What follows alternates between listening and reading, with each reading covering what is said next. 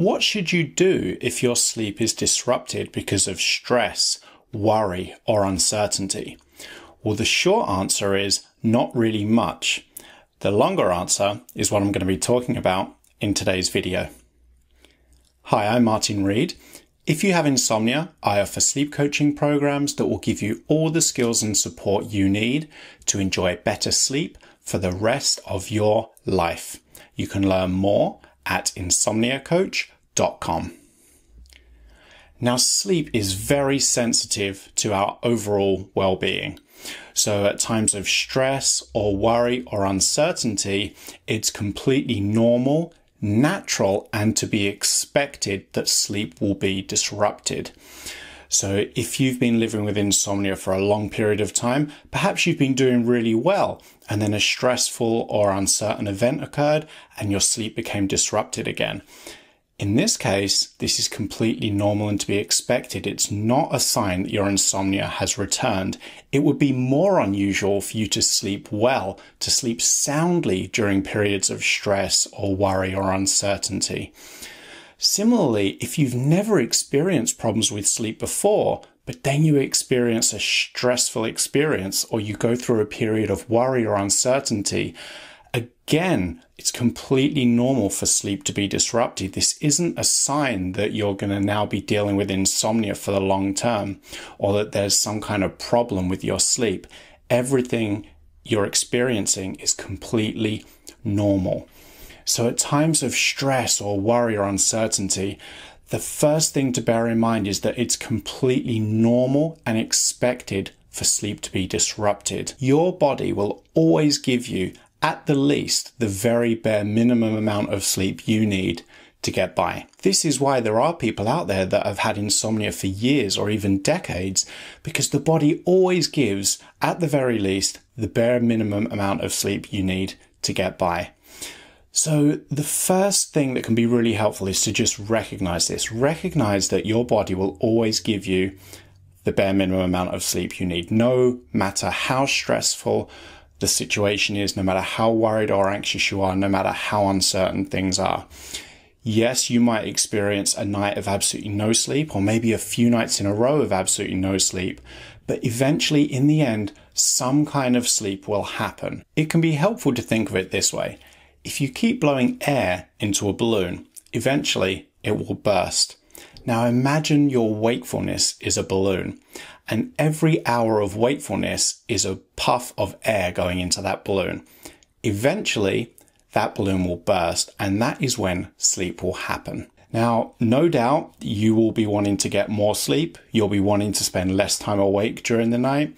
You'll be wanting to get more restorative sleep. But the thing about sleep is we can't really control it. So anytime we put effort into sleep, we actually risk making the situation worse.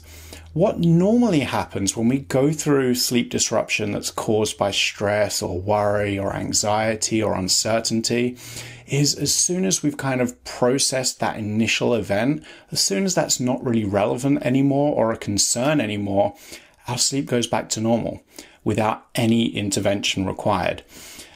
The only time that we tend to see those sleep problems linger when the initial trigger is no longer an issue is when we've actually put effort into sleep. And this is completely normal, understandable, and to be expected. After all, if you experience sleep disruption, you want to do things that will help improve your sleep. But unfortunately, many of these logical things that we do in a bid to improve our sleep actually make sleep more difficult. So we might do things like start to go to bed earlier, spend more time in bed, sleep in later in the mornings, maybe take naps during the day, try and conserve energy during the day, do endless sleep-related research, maybe experimenting with supplements, the timing of exercise, sleepy time teas, sleep trackers, gadgets, gizmos. All these things that we do in a bid to improve our sleep, these sleep efforts draw more attention to sleep and actually make sleep more difficult.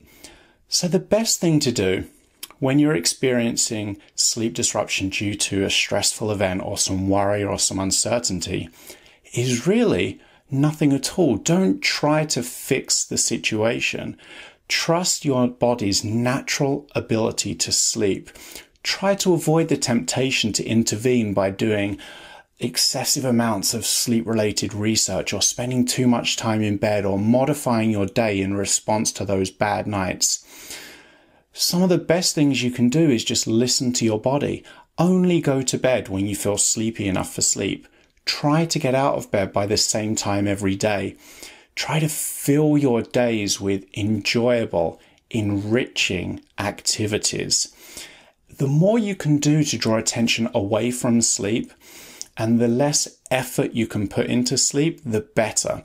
When you do this, you really give your sleep the best chance of getting back on track all by itself as soon as that initial trigger is no longer an issue.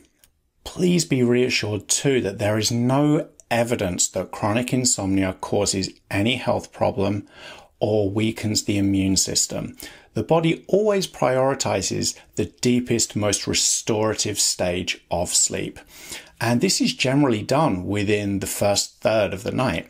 So if you're getting, say, between 2 and 3 hours of sleep, you're almost certainly getting all of your deep sleep. And if you don't get it all in one night, that's okay too, because the body will compensate for this by itself, putting you into deeper sleep more quickly on the night that you sleep and spending more time there.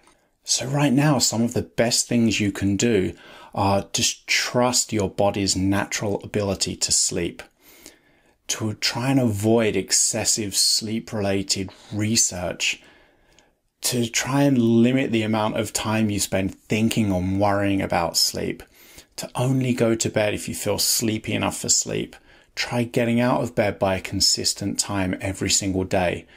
Try to avoid the temptation to conserve energy or be inactive or take daytime naps. And try and add as many enjoyable, positive, enriching, rewarding activities to your day as possible. So I hope you found this short video helpful. If you did, please click the like button and subscribe to the channel and click the notification bell so you don't miss any future videos. I do try and share some new sleep snippet videos every week. If you have any questions, comments, feedback, or suggestions for a future video, please leave a comment below, or you can email me directly. My email address is hello@insomniacoach.com. Thanks for watching, and as always, I'd like to leave you with this important reminder. You can sleep.